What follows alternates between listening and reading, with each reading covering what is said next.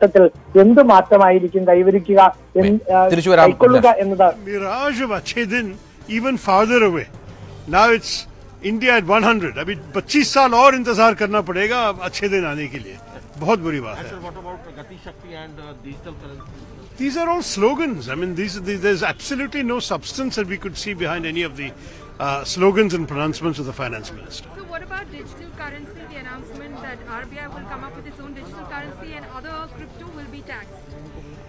Well, I mean, it's very clear that as far as digital currency is concerned, the government was heading in that direction.